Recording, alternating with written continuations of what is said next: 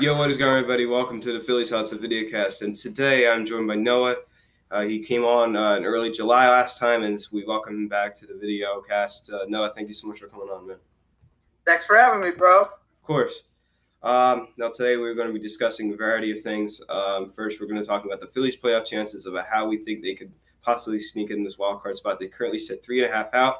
We're also going to be discussing Bryce Harper's first season in Philadelphia. We will also be discussing things like managers Gabe Kapler's future in Philadelphia and some other things. So let's just jump right into it.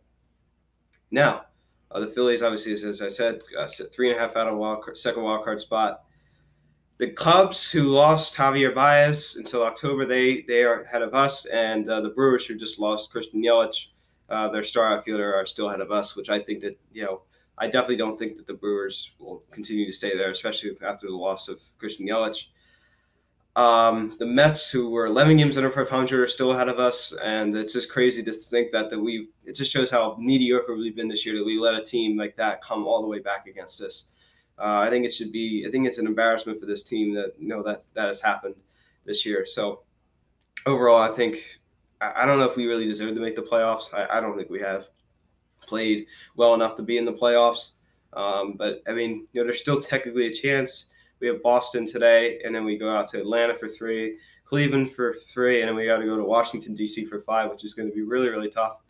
And we got to go back home and play Miami. So it's good. It's a tough schedule, and the Phillies could still technically pull this off if they really really pulled through it. But I think it's unlikely. So I don't think the Phillies are going to make the playoffs. But last time I talked to Noah, he said that he thinks the Phillies still have a chance. So Noah, what do you think? Well, the last time I talked to you on the podcast, I thought that we were going to beat the Braves for the division. Mm-hmm. Yeah, well, Now I think we have a shot at the wild card. We're only 3.5 back. The Cubs lost their, second best player, Javi Baez. Mm-hmm. The Mets aren't that good. Pete Alonso's overrated. Yes, I agree. Christian Yelich broke his kneecap. Yeah. So I agree with you. It's totally possible. Yeah, it is possible. It is possible, but I still don't think it's gonna happen. But I do agree with you that they still have a shot. I mean, if they wanted to do it, they could. But yeah, they just been so mediocre this year. They've been playing 500 baseball. Their management hasn't been good enough. Their coaching staff isn't good enough. The moves that were made, the pitching isn't strong enough. It's just a lot of things is wrong for this team. They just don't really have much fight. It's kind of frustrating to watch. Obviously, I know Kapler's still there, but I don't know if he'll be there come next year, which I hope not. But I'm just this point in the season where we are. I'm ready for 2020 to be here, and I can't wait until opening day next year, because I think next year is going to be our year. We have Harper the second year, and everything else. So I think we'll talk about that later towards the end of the video. But I think next year's our year. But this year we just got to finish out this year and see what happens. But I think next year is going to be the year in Philly. Don't give up yet. We're only 3.5 back. Yeah, but the schedule's so tough, and as I said before, the Braves, when we go there to 3, they already clinched a playoff spot. And maybe they're probably not gonna play some of their starters like they usually, like Freddie Freeman. They're probably gonna play Ronald Acuna Jr. until he gets 40-40, which is really impressive. He's having a great season. So they're not gonna be playing all. They could technically do it. And there's a shot. It could happen. A miracle could happen. It's almost like, as you said before, the 07 team that we pulled back. We only got 2 weeks left, and we have a lot of work, a lot of ground to cover, and hopefully we could do that. So do you agree? Yeah, maybe in the 5 Washington games, maybe they don't pitch Strasburg and maybe they don't pitch Scherzer. Hopefully. Strasburg's had Tommy John twice. Yeah. They could totally sit him for a start. They could sit Scherzer because he's 30-something. Mm-hmm. Yeah, I agree. They could sit Rendon. Soto, yeah. Yeah. I don't think they'll sit Soto. Too young. I don't know. They may not want to risk an injury. You never know. But yeah. I mean, anything's possible. That's the thing. Anything's possible with this. With this whole wild card thing. It's crazy. That's why it's called a wild card, because you never know what's going to happen. So the Phillies are still in the thick of it. Now, moving on from that, I want to talk about the man that we brought in this past offseason, 13 years, $330 million, Bryce Harper. He's having a pretty good season. Not like outstanding, not like a career year, but he has broken a couple career high. He had career high in RBIs, and the season isn't over yet. He has 102, 31 home runs, which is his third most of his career. He averages about 32 home runs a season, and for a player that's getting paid $25 million a year, I think that's pretty good. $25 million a year. I think that's pretty good. The average isn't great. He has a 95 walks. He's on track for over 100 walks. He already has 100 RBIs. He already has 30 home runs. His on-base percentage is good. The doubles are there as well. So I think he's having a very solid season. Not to mention defensively. Noah was going to talk a little bit about this after I finish this. He's had a fantastic season defensively. He's had a career year in the outfield. Last year was a disaster. It's probably his career worst, and he goes from having a career worst to career high in fielding. And he was questioned as a liability last year. I remember that. I mean, he was a defensive liability out there in center field. And this year he's been completely different. So I think for the Phillies, I think they have really, really won on this Harper signing, especially with the defense and everything else. So now I'm going to turn it over to you. I think Harper's had a really nice season, especially defensively. So what do you think about Harper's season? I just like to see him hit for a higher average, though. That's all I'm going to say. So the average is a little low. I would like for him to bring that up to like 270, but it's no big deal. No one pitches to him. Mm-hmm. He has 10 intentional walks. I thought that would be higher, but whatever. Mm-hmm. He's driven in 102 runs. That's a lot for, we still have half a month left. Mm-hmm. Yeah, I mean, he could get to 100 and he could, if he wanted to, he could get to 120 if he wanted to. Mm-hmm. If he could if he could go on a run. Make it to 36 home runs. I mean, the 2015. Anything's possible. He's gonna have the most strikeouts in his career, but that's fine. Yeah. He's got a ton of doubles. Yeah, he does. I mean, the doubles have been very, very good. And if you want to talk about the defense, because I know you wanted to mention something about that. Yep. So early in his career, he was a decent defender. He would make great plays every once in a while, but he wasn't special. Mm-hmm. He was above average. Uh-huh. Now the league lead is tied for Hunter Renfroe and Garcia from Chicago in the AL with 13. Uh-huh. Harper has 12 outfield assists. Mm-hmm. Only had one last year. Exactly. Yeah. He makes crazy plays. Mm-hmm. He does. He's amazing. He is. His defense has gotten so much better this year. It has, because he's in right field where he feels comfortable, not in center field last year. Yeah. Yeah. So. I also think he likes Citizens Bank Park more than the Nationals place. Yeah. Yeah, I agree. I mean, I think we all would. Yeah. So, anything more you want to say about Bryce or not? You're done with him? You done talking about him? No one pitches to him. Hopefully he can get hot and carry us with Scott Kingery. Yes. Yeah, Scott Kingery needs to wake up. He's really fallen off. I know you're a big Scott best player in baseball. Shut up. Yeah, he just needs to get that average higher. He's another guy who needs to get the average a little bit higher. He's at 19 home runs this year. He'll hit 20, but he just needs to pick it up a little bit with the average. It's 261 right now. He needs to get that average a little bit higher. In the next 5 years, he's going to win an MVP. I hope you're right. He's like the next Dustin Pedroia, as some scout put it. I totally agree with that. He's really special talent. So I think our farm system isn't as good as the Atlanta Braves and some other teams. I think our farm system's pretty good. So I'm really impressed with. We don't really graph this. I'm impressed with some of the players that we have, like Alec Bohm. He was honored last night, and it was cool to see that. Matt Klentak was there and everybody else. So, yeah. Wait, Do you think if we miss the playoffs, like in a couple days or whatever, that we bring Bohum up for the last 2 weeks? I wouldn't say it. You never really want to call players up prematurely. And I'll tell you why. He's doing so well. I know. It's kind of early to do that because number one, it can kind of get in their head a little bit. Number one, he's not ready to play at this level yet. I understand he's a fantastic player. He's great, but you just don't really want to. You don't want to call him up prematurely, and I don't think that'd be the best idea. I know it's early, but I really want to watch him play in the bigs. Yeah, I do too. I think next year you're going to be able to see that. So Adam Hazley got caught up so quick too. So we got some young players here that know how to play at a pretty high level at such a young age. I mean, Adam Hazley was only drafted 2 years ago. He's already up at the show. So it's crazy. Mm-hmm. Now moving on. I just thought about this. Mm-hmm. So since I'm wearing a Dom Brown jersey from 2014, I just thought about this. Bryce Harper is like exactly what we wanted Dom Brown to be. Yeah, I mean, I remember like Dom Brown, like the 2013 Dom Brown. Like we all thought he was going to be like the future outfielder, and he just kind of fell off. Remember in 2014 when in May he had like 40 home runs in a month. Yeah, he was. Wasn't that many. He really fell off after that. Yeah.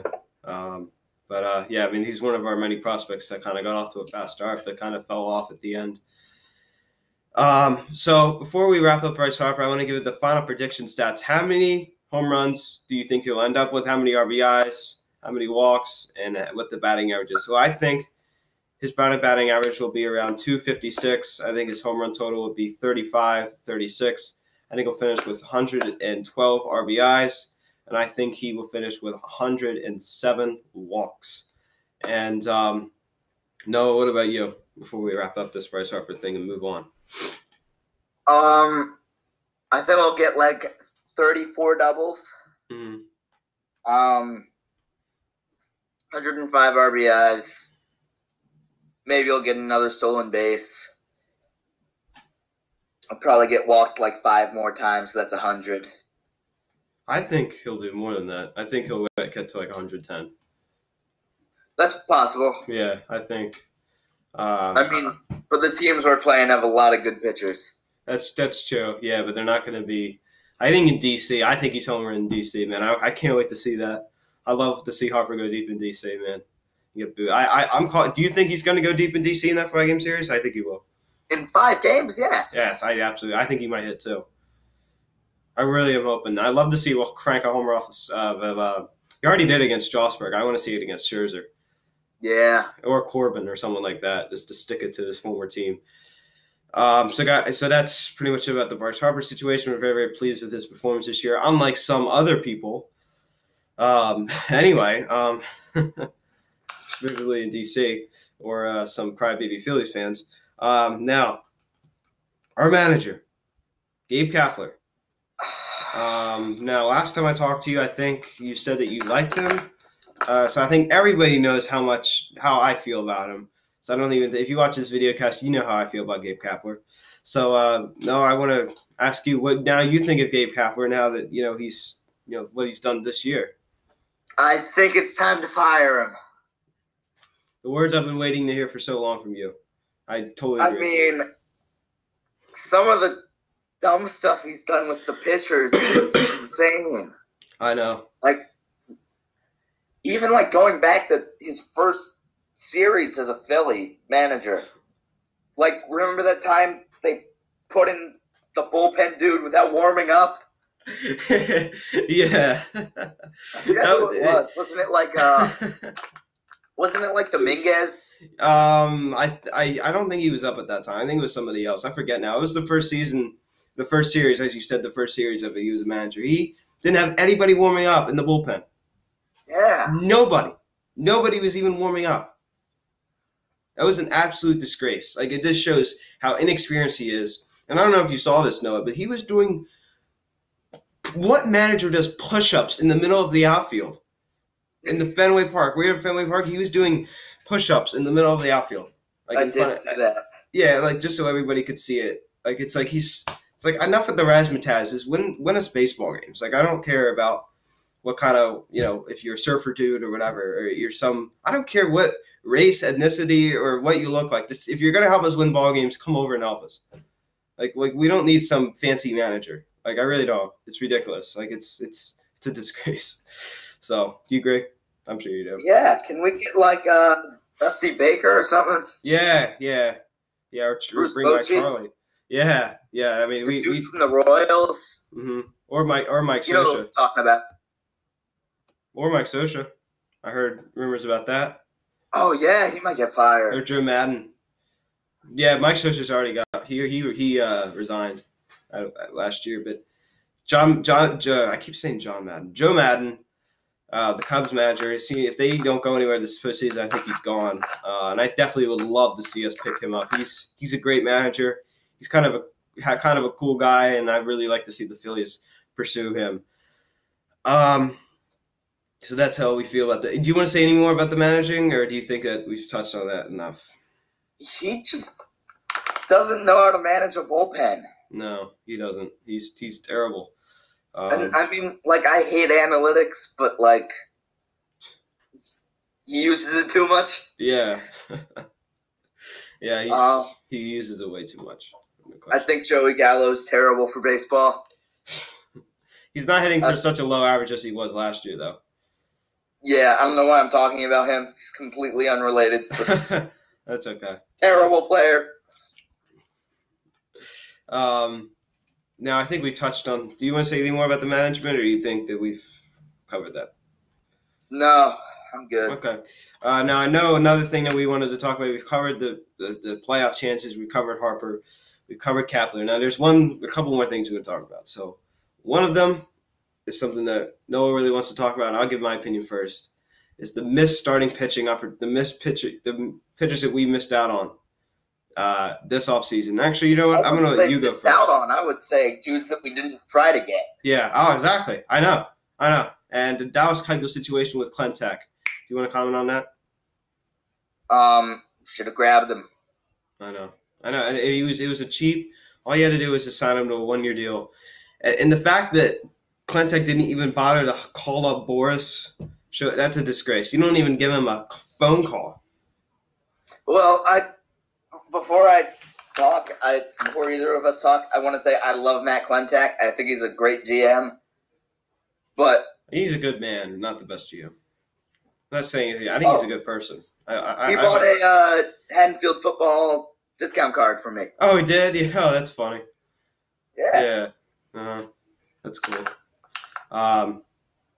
Yeah, he does live local. Now, where were you going to say? What were you going to say about Clentac? I think he's a good GM. I loved all the moves he made this offseason, aside from pitching. Mm-hmm. Harper, Real Muto, Segura. Like, the Segura trade was, amazing. Yeah. J.P. Crawford and Carlos Santana for Segura. Yeah. And I know Santana's having a good season, but I don't think he wasn't. But who knows? He would have had this season with us. He wouldn't have. Yeah. I mean, he's not a National League player. He belongs in the American League. I know he's a good defensive player, but he's more of a DH type of guy. He's not really meant for the National League. He's not a national. There's some players that just don't do well in the National League and do well in the American League. There's some players in the American League who do better in the National League. So, I think Santana's happy to be back in Cleveland, and good for him. And then obviously J.P. Crawford is a joke, so I don't even care about that. He's a disgrace. So I wasn't sad to see him leave. But I really remember when we signed Santana. I was so happy that 2 years ago, whatever it was, we signed him. I think I remember talking with you about it, when it happened. I was with you when it happened. Yeah, we all thought that signing was great. It was going to work out, and it just didn't. So that's okay. Sometimes it just don't work out, and that one didn't. But now we're talking about the pitchers that he didn't even target, like Dallas Keuchel. You don't even call up Scott Boras to even say anything. So how do you feel about what a disgrace this whole start with Craig Kimbrel? That's all we heard all season. It was terrible. It was like a remaining cycle. Dallas Keuchel, Craig Kimbrel, where are they going to go? Harper Machado. So what do you think about Clentac missing out on those pitching targets? So, first we should have gotten Patrick Corbin.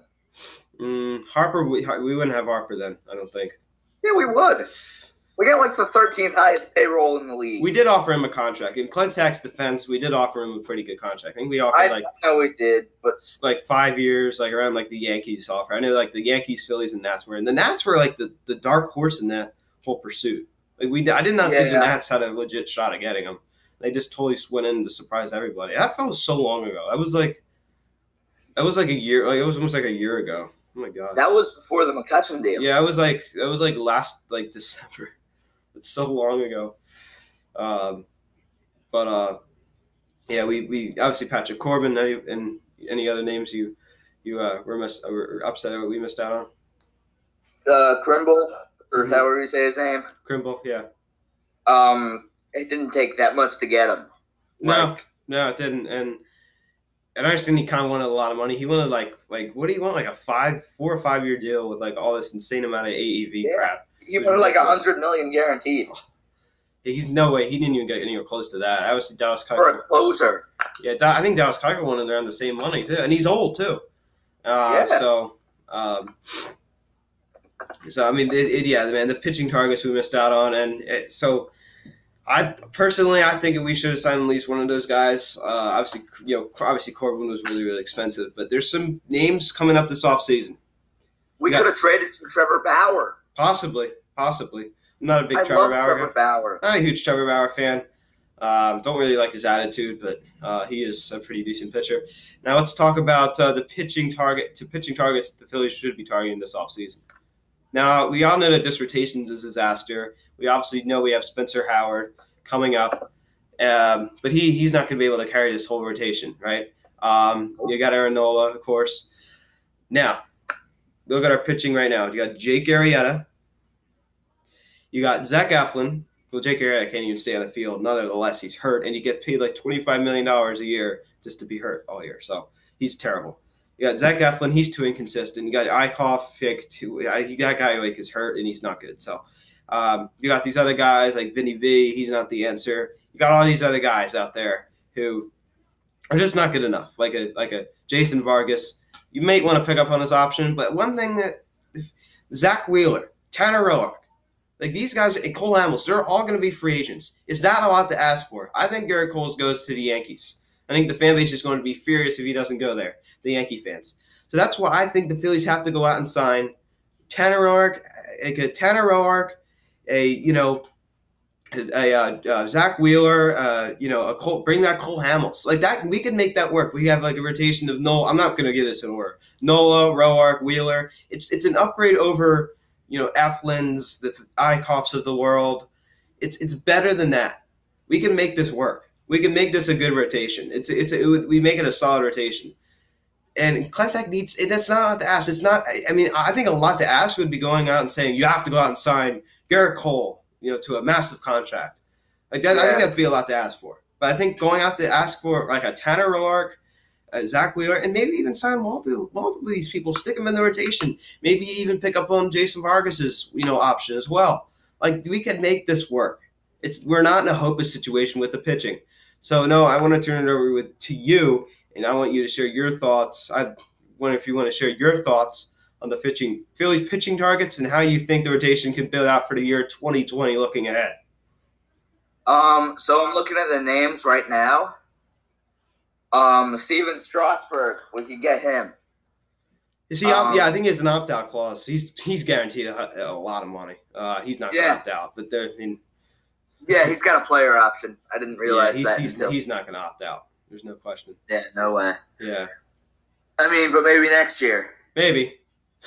I think he's owed like $40 million, like later in his career. I think it's like $40 million. If you look it up on the internet, I think I saw that a little while ago. I think he has back-to-back opt-out years in his contract. Yeah. He's that contract is so player friendly. It's not. Rizzo didn't do the best job with that contract. But go ahead. Nah. Yeah. Hamels will be on the market. Grab him. Porcello. Not really sold on him. Injin Ryu from the Dodgers, Rich Hill, even though he's 40. Yeah. I mean, these are some names that we could pick up on. Garrett Cole.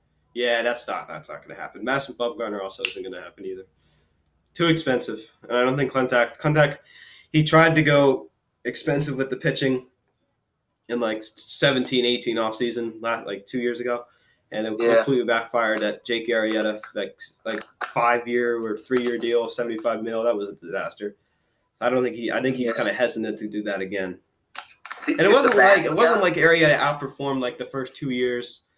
And, you're like thinking like, okay, well the third year's not good, then that's okay. We'll just, the first 2 years that were great can kind of justify the 1 year being bad. But he had no good years. Last year was terrible, and this year was terrible. So it can't really justify. Well, the end of last year was good for him. Yeah. Yeah. And the beginning of this year, I don't think he was bad either. No. He wasn't until the elbow thing. Yeah. Yeah. He's just too old, and I don't like his attitude, and I don't really like to say like some. It's not a bad word. He's kind of a douche. I mean, like the way he talks about his teammates. He's not a good teammate. And, like, he's, like, going out there saying, I tried my best. I tried to do this. I tried to do that. It's like, well, how about you say, like, you're part of the team. Like, you're not just worried about yourself. Like, this is a family we got here. It's not all about you. So I didn't really like that message that Arrieta was sending. I didn't like the vibe that Arrieta was kind of sending to his teammates. I thought that was a little bit disrespectful. But nevertheless, that's Jake Arrieta for you. Homer Bailey? Oh my gosh, no. I'm good. What is he, like Kansas City now? 2 no-hitters in like 2012. Yeah, with Cincinnati. What is he, with Kansas City now?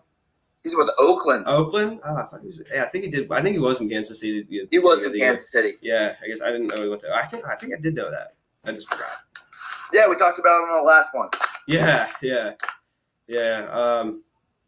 Now, I think these are the pitching targets that, obviously aside from Homer Bailey, I think some of these are the pitching targets that the Phillies should, target. Now, this is obviously a joke, but what about Bartolo Colon? Is he seriously like a free agent? Yeah, he still is. I think. Yeah, he's a legend, man. No, like for next year. Yeah. I mean, he's not under contract with anybody. He's free. He's like been a free agent all year long. Last year, I think he played with – who was it last year? Like Minnesota? Yeah, Minnesota. Last year? I think so. I thought he was. I'll check Baseball Reference. Yeah, so obviously we don't want Bartolo Colon in this team. He's way too old and he's not good anymore. I forget who it was. He wanted to think Minnesota. He was never good. Mm-hmm. Yeah, he was never really good. Minnesota in the end of 2017, Texas last year. Yeah, Texas. That's who it was. Yeah, Texas. Now, I want to talk about this, Noah. Now, I want to talk about the 2 prize free agents that we couldn't stop hearing about. Okay?